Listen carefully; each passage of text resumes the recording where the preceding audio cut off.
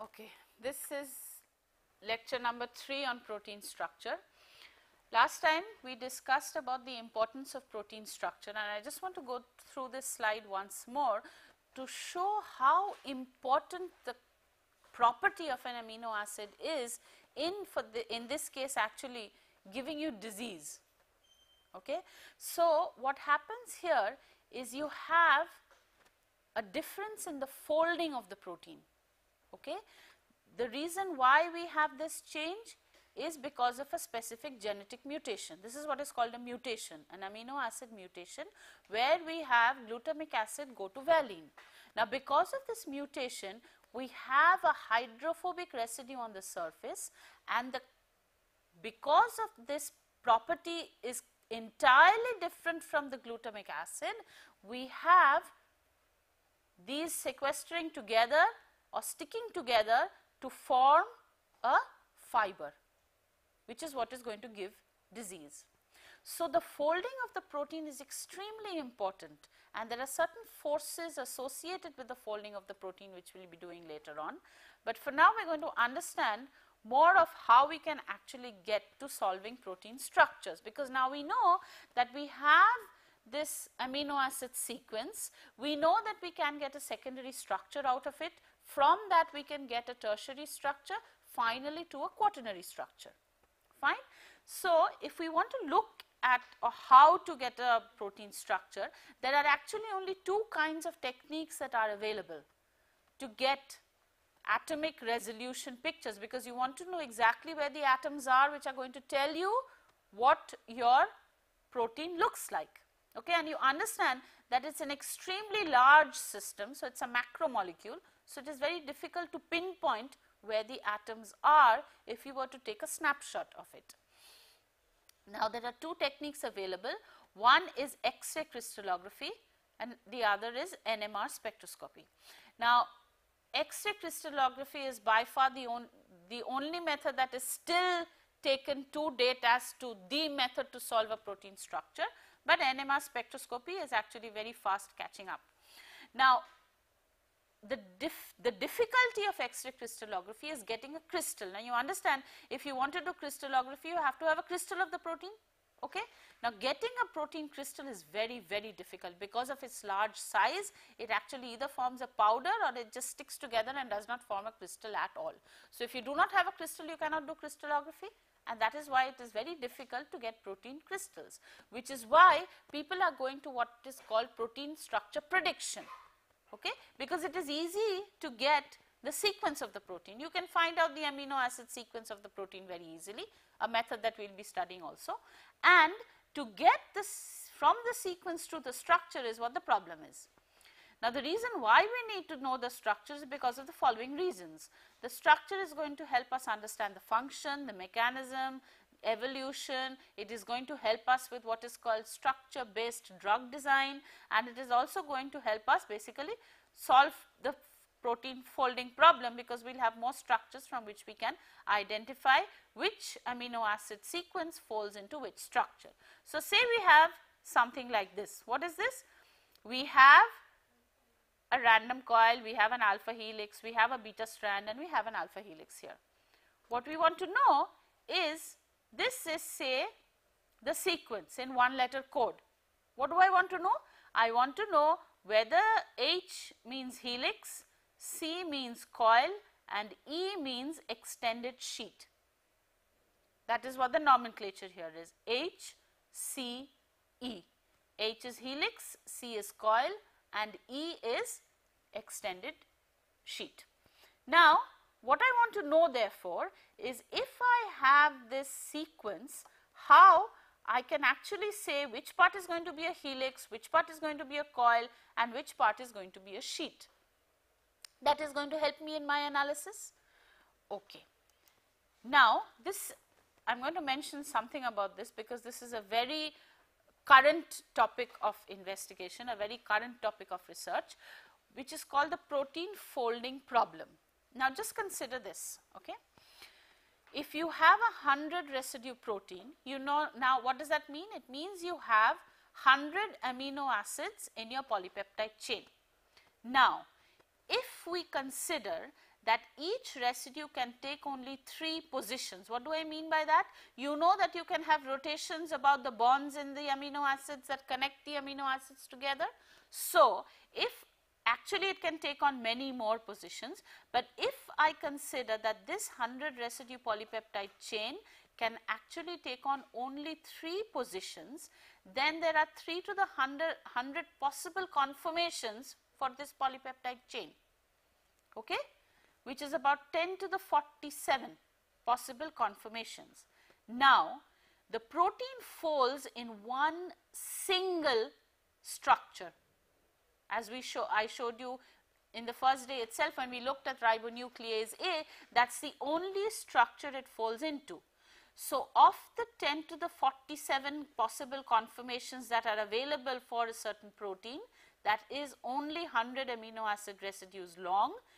If the protein decides it wants to fold into a specific protein and it took less than a picosecond to determine whether it was going to fold into any one of these possible conformations, then it would take 10 to the 27 years for a single protein to fold, which it does in a matter of milliseconds. Okay? So, it knows exactly how it is supposed to fold. And where is this information? It is in this sequence. All the information is in this sequence, and this is the big question that is still unanswered. We do not know how a particular sequence of amino acid residues, that is the primary structure, is going to go to which tertiary structure. Because you understand, based on the conformational flexibility, there are a very large number of conformations available to it, but it will fold into a single structure. It is like that example I give you of the necklace. You have a necklace of beads. You pick it up, drop it on the table. It is never going to fall in the same conformation twice. You have even 2D, it will not do that, and 3D, forget about it. Okay? So, the whole problem of protein folding is, given a particular sequence of amino acid, what is the tertiary structure going to be? But what we can do is we can go for small predictions. We can say, from the structures that are already available, how, say, this particular sequence might form a helix or might form what is called, we can find out which part is going to be in the central region of the protein by determining what? Determining which are hydrophobic in nature. Okay? So, if I find a stretch of amino acids that are going to be hydrophobic in nature, what can I say about them? I can say that they might be forming the central part of the folded protein. That is some information I can get, which I'll be a bit better off than just the primary sequence of the protein. So, how do we do that? This is what is called a hydropathy plot. Okay? What is a hydropathy plot? It is a graphical display of the local hydrophobicity of the amino acid side chains in a protein. And why do I want to do that? I know, remember I showed you a table, which I will show you again, which gives you the hydrophobicity values of different amino acid residues. If you have a positive value, then you have hydrophobic residues. If you have a negative value, you have a water exposed region or a hydrophilic region. Okay? These hydropathy plots are actually most useful in predicting transmembrane segments, but for now we will know how we can find a hydrophobic region. And what am I going to do with the hydrophobic region? I will then predict that this hydrophobic region forms the center of the protein, because I know that the protein is a hydrophobic core with a hydrophilic surface to it. Okay? And then we learnt in the previous class how we can say whether a helix that is on the surface, we can tell which part is going to be inside and which part is going to be outside. So, now I will be slightly better off in saying about the whole protein sequence as to determining which part is going to be in the middle of the protein and which part is likely to be on the surface of the protein. Okay. So, what do we have here? This is a hydrophobicity scale. This I showed you in one of the previous classes. And what do we have here? For the positive values, we have hydrophobic residues. The negative values are hydrophilic residues. Now, what can I do with this? I can go to what is called a hydropathy plot. It is called a sliding window approach. Now, I am going to go through it very slowly, and we are going to plot a hydropathy plot to determine whether a part of a protein is going to be on the surface or whether a part of a protein is going to be in the center of the protein. So, what do?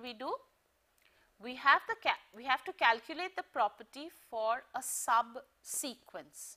What do I mean by a subsequence? Say I have this as my amino acid sequence. Okay? So, let us just write this down. We have what is I? I is isoleucine. Then we have leucine, another isoleucine, lysine, glutamic acid, isoleucine, arginine. Okay? What I need to know now is from the table how I can determine which part is inside, which part is outside. So, what do? I have a specific sequence that I have here. I now take the values for these amino acid residues and take the average of them. Okay? So, what do? Let's just put another amino acid here, say gly and ala. So, the first thing that I do here is I add the value for isoleucine. Now, the value for isoleucine is 4.5, the value for leucine is 3.8, 4.5, lysine is minus 3.9. Why is it minus? Because it is hydrophilic in nature. Glutamic acid is minus 3.5, isoleucine is 4.5, arginine is minus 4.5, glycine is minus 0.4 and alanine is 1.8. Okay. Now, this is called a sliding window approach. So, this is my residue number 1, 2, 3, 4, 5, 6, 7, 8, 9. I take the first 7 residues, that is called my window. I take a window of 7. I take the average of these. So, what do I have to do? I have to add them all up and divide by 7. You can work that out, and we find out that we get a value of, what is the value that we get? We add all these up together from 1 through 7, and then we get a value which I will show on this slide here. We have to add 4.5 plus 3.8 plus 4.5 minus 3.9 minus 3.5 plus 4.5 minus 4.5. What does that total come to? Did you work it out? The total comes to 5.40. What do we want? We go back to the slides here. We have the total as 5.4. We want the average of this. So, we divide by 7, 0.77. This is assigned to the central residue. So, residue number 4 in this case is going to have a hydropathy index value, average hydropathy index value of 0.77. Then what do? We move to the next window. We are a sliding window approach. So, what do I have to do now? I have to go from 2 to 8. When I go from 2 to 8, I have to add all these numbers from leucine, isoleucine, lysine, glutamic acid, isoleucine, arginine and glycine together. And then I have to divide by 7 again. So, 5.40 divided by 7 gave me this, that is assigned to the central residue. So, this is assigned to residue number 4, right. If I take the other set, then what am I going to lose? I am going to lose 4.5 from this and add minus 0.4 basically. So, what am I going to lose from 5.40?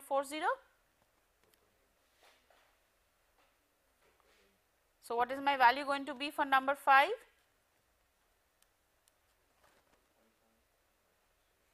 I will have a specific value here. So, if I add all these values together from 2, that is 3.8 plus 4.5 minus 3.9 minus 3.5 plus 4.5 minus 4.5 minus 0.4, I am going to get what? 0. What do I have to do? Divide by 7. That is going to give me, so how much I am going to get here? 0.07. So, then what do I do again? This is assigned to residue number 5. Then I have to slide my window once more. Well, actually you have to do this through the whole protein, but we are not going to do it now. So, I have to go from now residue 3 to 9. Then I get another value that I assign to residue number 6 and so on. Eventually, what am I going to get? I am going to get values from leaving out the first 3 residues and the last 3 residues. I am going to get values for the average hydrophobicity for the set of amino acids that formed this particular window, right. Then what you can do is make a plot. Okay. Now, basically you can you understand that you can change the window size. We can make it a 9 residue window or an 11 residue window. We make it an odd residue window so that we can assign it to the central amino acid. Okay. Usually what happens is if you have a small window, you have noisier plots. We will look at a plot and see what it looks like.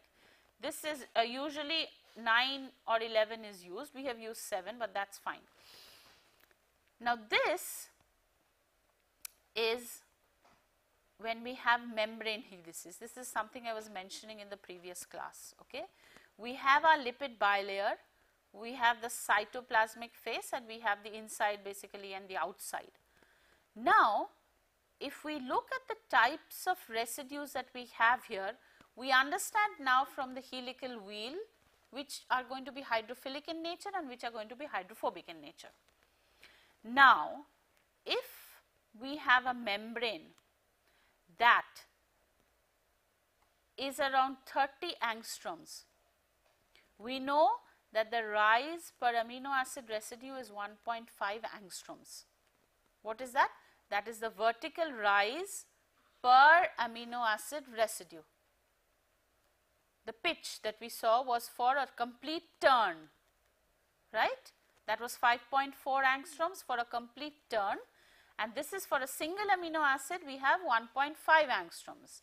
Now, if I know that my membrane is 30 angstroms thick, then how many hydrophobic residues should I have there? 20.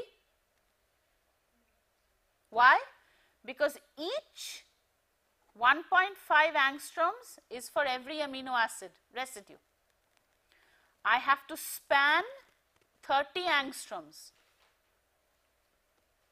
So, if I had a helix or if I had a stretch, let us not call it a helix right now, if I have a stretch of amino acid residues that actually form a helix here that were to span the whole membrane, I know if it were a single helix, all of them would be hydrophobic in nature. Why? Because I have my lipid hydrophobic tails that have to interact with the helix, right? So, what can I do? I can say that when I am spanning the membrane, this is my membrane,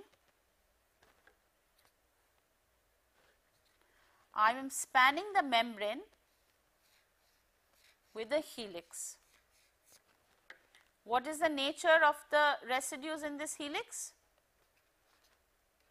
They are hydrophobic in nature, right? Now, so all the ones that are sticking out here, all the residues that are, the side chains that are out here are going to be hydrophobic in nature. Now, what I need in such a specific protein sequence is I need a stretch of 20 amino acids, 20 amino acids. Why? Because I have a 30 angstrom. What is 30 angstrom? It is the thickness of the membrane. Okay? So, I have a 30 angstrom stretch and I know that for every amino acid I traverse 1.5 angstroms in height.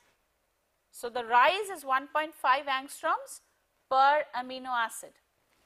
So, I need 20 amino acids to what type of amino acids?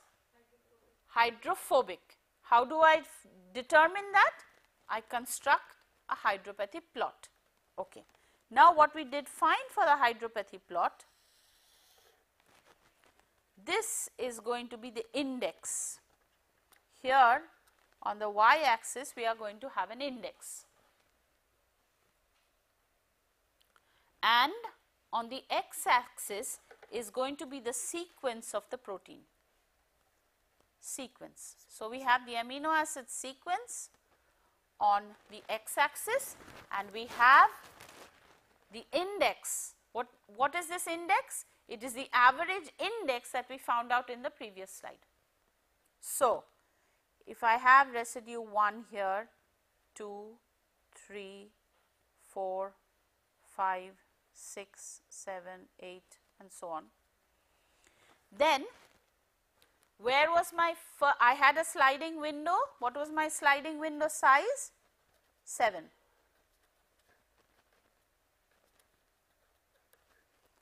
Size was 7. So, what do I have now? I assign the first value to residue number 4, which was in this case 0.77. So, this is positive, this is negative. So, somewhere say if this is, let us mark 1, 2, 3. So, if this is 1, this is 2 and this is 3. So, 0.77 is somewhere here. I just make a plot. Then when the window slid over from residue from, instead of from 1 through 7, which I assigned to residue number 4, I went from 2 to 8, which I assigned to residue number 5. That came out to be 0.07. So, that was very low down here. So, I can complete a whole plot for the protein, right?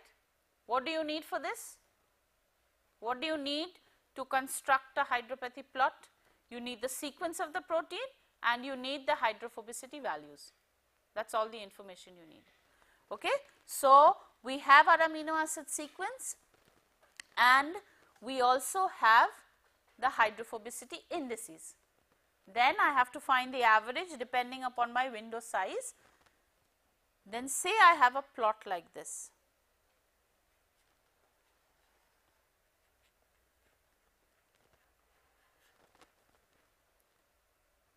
That is possible. This region is positive, this region is negative. Now, if we go back to the data in our slides here, what can I say about the positive regions? They are hydrophobic in nature. So, if I have, now you understand, when you take the average, a hydrophilic residue counteracts the effect of a hydrophobic residue, right? But if you had a stretch of hydrophobic amino acids only, this value would be a high positive value. If you had a high positive value, what can you say? You can have a stretch therefore of highly hydrophobic amino acid residues. So, when we look at this and I say that this stretch is a highly hydrophobic stretch, when I am talking about a normal protein that is not a membrane protein, I can safely say that this part is going to be or form part of the central part of the protein, the central core of the protein. Why? Because it is hydrophobic in nature, it will not be on the surface. But usually when we do these hydropathy plots, they are mainly done for membranes, because it tells you that this region is probably spanning the membrane. Why? Because if I have, say, my residue is from, say, approximately number 20 to number 45 here. So, what is my stretch of amino acids? I have approximately 25 amino acids that are hydrophobic in nature, and I know that this is a membrane protein. What can I say about it? I can say that this part forms the helix. I can very safely say that it is this part that is forming the helix of my membrane protein. Why? Because this part is hydrophobic in nature, and I know that if I have a single transmembrane helix, all of the residues have to interact with the lipid bilayer, which is hydrophobic in nature. So, I can plot a hydropathy plot that is going to tell me which region is going to be hydrophobic in nature and which region is going to be hydrophilic in nature. Okay? So, I can say that these regions are going to be on the surface, and I can say that these regions are going to be buried in the core of the protein. And for a transmembrane helix, I can say it is going to be on the membrane side. Now, usually, as I mentioned, the hydropathy analysis is used to locate transmembrane segments, usually, but you can also do it for a regular protein, because the reason being that not many structures of transmembrane helix proteins are known. And what is the main signal? A stretch of hydrophobic and helix loving amino acids. What do we mean by helix loving amino acids? Residues that are likely to form an alpha helix, right? So, that is what a hydropathy plot would look like. This is the hydropathy plot for a rhodopsin, the one that I showed you on top, the structure. So, what can I say? All these positive parts, if see, this is residue number 50 to 100, 150, 200, 250, 300. So, these are stretches that are larger than 20 amino acid residues. Okay? Based on the scale, if it goes from 0 to 350, then these are larger than 20. So, what can I say? I have 1, 2, 3, 4, 5, 6, 7 probably helices. What are these helices? They are interacting with the lipid bilayer of the membrane, because rhodopsin is a membrane protein. So, this is a typical hydropathy plot that you can see. And what is the information that you get from this? You understand now that if you have a stretch of hydrophobic amino acids, then this is a region that is going to be the helix part of the transmembrane protein, or this is going to be the transmembrane segment rather. This is going to be the helix that is going to interact with the lipid bilayer of the membrane. Okay? So, this is a very simple plot. Again, what is the information you need? All the information you need is the sequence and the table, right? You can also construct a helical wheel. What is the information you need for the helical wheel? Just the sequence, nothing else, because you know that for every amino acid you are going to the rotation is 100 degrees. So, all you need for the construction of the helical wheel is the amino acid sequence. What you need for the hydropathy plot is additionally the hydrophobicity values of the amino acid residues. So, these are two other proteins where you can figure out, this is bacteriorhodopsin and this is glycophorin. Now, what do we have here? So, you know which stretch is hydrophobic now, right? We know which stretches are hydrophobic, which are mostly hydrophilic in nature. Now, if this were for a normal protein, say, then what could you say about these regions? You could say that region number 1, 2, 3, 4, 5, 6 and 7 would form the inner core of the protein, the central part of the protein. So, you could safely say that these probably were on the outside. So, you would be better off than just having the sequence of the protein and no idea as to how the protein is folding. This is how gradually people, they are not as good as predicting the protein structure, but the researchers that are going up to at least 70-77% today, okay, but that is still not good enough. Okay. The reason being that the primary sequence we know for over 200,000 proteins, and the crystal structures we know for 25,000, which is miserable. Okay. Considering that only if you know the structure of the protein can you say the function, or you can design a drug that is going to act on it. Knowing the sequence for 200,000 proteins and the crystal structure only for 25,000 proteins does not lead us anywhere. Okay. So, we have to know what the structures of all these proteins are going to be, and we have to go for these prediction methods. Okay. So, what does this give you an idea of? This gives you, and first of all we learned from a helical wheel, from just the sequence. If I know the sequence is going to form a helix, then what can I say? I can say which part of the helix is going to be inside, which is going to be outside. Now, if we are looking at the sequence of this, and I know from the hydrophobicity indices where I have a hydrophobic region, I can safely say that this hydrophobic region is going to form part of the protein, core of the protein, right? But in this case, when we are talking about transmembrane segments, these are the regions that traverse the membrane. Okay. So, now we want to go for secondary structure prediction. I want to know where a helix is going to form. So, I am a bit bolder now. I had my sequence. Okay. From my sequence, I could construct a helical wheel. But what is the idea of constructing a helical wheel if you do not know where the helix is going to be? Okay. You can't keep on doing it for the whole protein.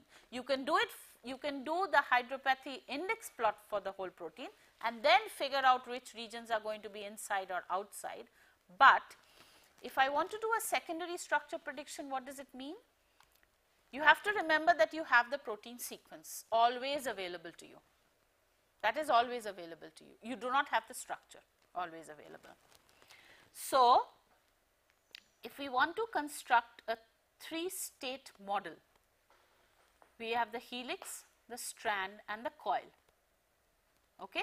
So, we have basically an alpha, a beta and a turn. These are just some numbers. So, we need another table if we want to go for secondary structure prediction. This is it was done I think in 1977. It is a very famous way, or very easy way rather, to predict whether you have a helix or not. These are called the Chow-Fasman parameters. Okay. What it tells you is, it tells you that the chance, or rather the propensity, this value is called a propensity, that you are going to have an alanine in an alpha helix. Okay? The larger the number, the larger the probability that that helix is going to be in that specific secondary structure. So, let us go through it once more. What this table tells you is that you see all the 20 amino acids here. It tells you that the numbers here tell you whether these amino acids are going to form A's, that is alpha helices, B's, that is beta strands, or coils, that is turns. Okay? Because what do you want to do? You have your protein sequence. You want to know where your loops, this is L, that is another notation that is also used apart from C. So, you want to know where the coils are, or the turns, or the loops are. You want to know where the helices are, and you want to know where the sheets are. Okay? Because that will give you a better idea of how your protein is going to fold, because you will have some information from your hydrophobicity, you will have some information about the secondary structure. So, that will lead you into a better idea of how your protein is actually going to form its tertiary structure from its amino acid sequence. So, how do we do this? Again, we have the sequence of the protein. From the sequence of the protein, you just have to look at the numbers. You don't even have to calculate anything now. You just look at the numbers. If 6 out of 6 contiguous numbers, or rather 6 contiguous amino acids, if 4 of them have a Pa value greater than 100, then a helix is going to form. So, you are not doing any mathematics also, you are just putting the numbers down. Okay? So, let us just go back to the previous slide. So, if I had a helix, you can just make up a helix. Let us look at this. We know where the helix begins here. So, M, Q, G, V, V, T. M is greater than 100. So, we have 1 greater than 100. Q is what? Q is glutamine greater than 100. So, I have 2 out of 2 greater than 100. G is glycine 57 less than 100. So, I am 2 out of 3. V 106, 3 out of 4. Again V 4 out of 5. T threonine 83. So, I have to go a bit further. Am I right here? M, Q, G, V, V, T. So, we have to have 4 that are greater than 100. Do I have 4? I have M, Q, V, V out of the 6 M, Q, G, V, V, T. So, I can say that I have a helix here. What do I have? H, H, H, H, H. Okay? So, it is very simple. You just look at it. What about the next one? Then we extend the region until 4 amino acids with Pa less than 100 are found. So, you keep on doing that. So, all you have to do is you just have a slide, basically a sliding window again, where you are looking at a window size of 6. What is this 6 telling you? That if you have 4 out of these 6 that have a Pa value that is greater than 100, then you have an alpha helix. If your Pa value is less than 100, you do not have an alpha helix anymore. How do you look for the beta sheet?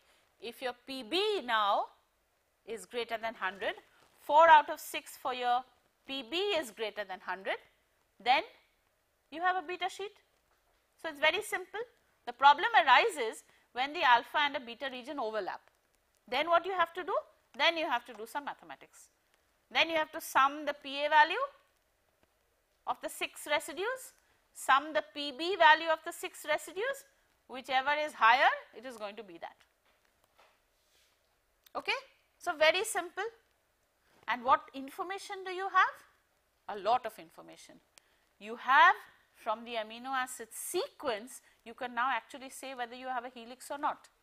So now it will make sense from an understanding of whether you have a helix or not, whether it is going, then you can construct a helical wheel and then say which part is going to be outside and inside. Okay? So we are gradually getting to know more and more of the structure. So we have a helix, that is 4 out of 6 residues with high helix propensity. Now I think I should explain to you what propensity means before we go any further.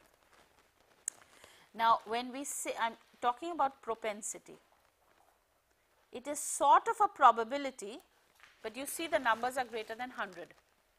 In some tables you might see, like we have the P alpha for alanine is 142. In some papers or books this is sometimes put as 1.42, okay, but it is in that case when you do or when you try to predict whether you have a helix or not, you will just be looking for values. Instead of 100, look for 1, as simple as that. Now we are talking about a propensity value here. A propensity value is, now the way Chow and Fassman got all these numbers was by what is called a statistical analysis on the structures that are available. Okay? What do I mean by structures are available? The crystal structures that are solved for proteins are available in what is called the protein data bank. Okay? It is now freely available where you can download protein structures. What do we mean by protein structures? Is you have the x, y and z coordinates for all the atoms except the hydrogens, because X-ray crystallography cannot look at hydrogens. So if I am looking at residue number 1, I am going to have a nitrogen for residue number 1. Residue number 1 will also have a C alpha atom associated with it. Residue number 1 will also have a carbon atom associated with it, that is for part of the carboxyl group. Residue number 1 also will have an oxygen associated with it. What do I need to draw it? I need these values, right? Only if I have these values can I draw it in 3-dimensional space, right? So the protein data bank gives you these values for the 25,000 structures that are available in it.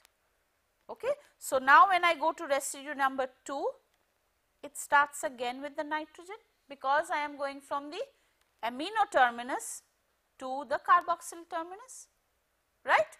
So then if you had a side chain, you would have, apart from a C alpha, you would also have a C beta, right?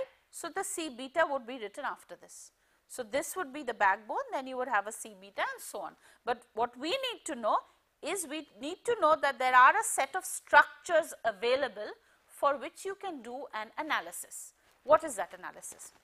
What you do is, you say, for the analysis that was done here, say you look at all the helices that are there in the proteins, right, and you count the number of alanine that are there in the alpha helix.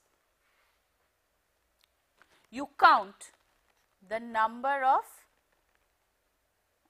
residues in the alpha helix, all the residues that are there in alpha helix only. Then you count the number of alanine in the database.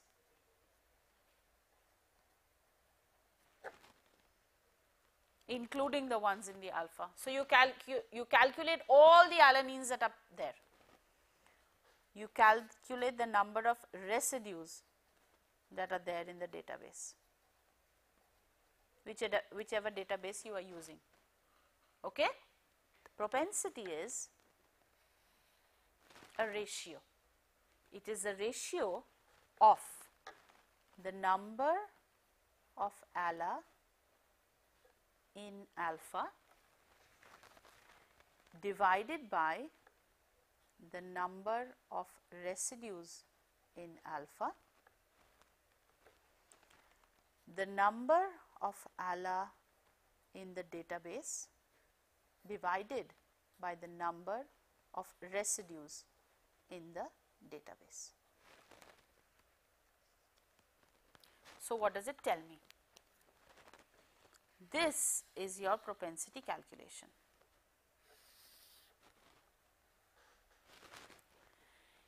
If this number is greater than 1, because you have to remember that you are looking at a large sequence, a polypeptide sequence of a large set of proteins.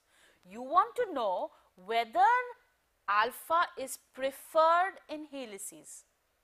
What do I mean by that? If I look at this, this will give me some idea as to whether alpha is preferred in helices or not, because this gives me the number of alanine in the whole database, right. So, if I have say 8% of alanine in the whole database, I can calculate these as a percentage. Say I have 1,000 residues in the database, say, and 100 of them are alanine. That is possible. Of the 1,000 residues in the database, 200 are there in alpha helices, of which 20 are alanine. So, what would my value be? 20 by 200, 100 by 1000. What is it? 1. What does it tell me? There is nothing great that I have in helices. I just have it 10% as I have in the rest of the protein. I do not have any information about it. But if I had 50 of these that were alanine, my value then would be greater than 1. Then in the normal case of a protein that I see here, I see more of alanine in helices, which makes it significant. Okay? So, that is how they came up with these numbers in our slide here. So, 1.42, which is the way you have it in a lot of tables. So, 1.42 means that this number is greater than 1. It means that alanine would like to be in alpha helix. But let us think of a proline. All of you know what a proline looks like. It will break the helix. Why? Because you cannot have it turned properly. It is an amino acid that bends onto itself. So, the propensity of it to form in an alpha helix should be very low. Look at the value. It is 57. So is glycine, very low. Why? Because it does not like to be in an alpha helix, or it is not seen rather in an alpha helix for the analysis that has been done for this set of proteins, which is true for mostly all the sets. Now, if I look at a tern, terns have mostly glycine and proline. The glycine because of its flexibility, proline because it is an amino acid, it basically helps in the turn back of the chain at times. So, look at these numbers, 152 and 156, pretty high. Asparagine is also high. Okay? So, that is how these propensity values were actually determined. The propensity values have since been determined again for a larger set of amino acids, but this table is still used today for a rough prediction of where your alpha helix or your beta sheet is going to be. Okay? So, what do we need? We just need to have that table to figure out where our helix is going to be and where our sheet is going to be, and the rest of it is going to be coiled. There are turns also. You have a turn set also here, a p turn here also. Okay. So, this is our table and this is our sequence. Okay. So, what do I have? I have my T, S, P, T, A, E. What have I put in here? I have put in values. S is 77, T is supposed to be 83, but it's 69 here, which I don't know why. Anyway, so what we have is, we have our threonine, serine, proline, and so on and so forth. Now, when I am at this point, how many do I have that are greater than 100? Just 2. So, I cannot say that I have a helix formation. I slide my window down to serine. I have an additional one greater than 100, but it is still 3 out of 6, not good enough. So, I slide it again. What do I have now? 4 out of 6. So, what can I say now? My helix begins. Okay? Your helix begins basically just after the proline here. But what you need to know is, you have a sequence. And what can you say from the sequence? You can say from the sequence and from the table where your helix is going to be, where your sheet is going to be, and where your turn is going to be. Okay? Then based on that, what we can do is, we can from this information roughly determine from the sequence of a protein. So, I now have my sequence 1, 2, 3, 4 and so on. What can I say? I can say that I have a helix here, I have say a turn here, and then I have a sheet here or something like that. So, I can say basically it should be more like this. So, we can say what we have.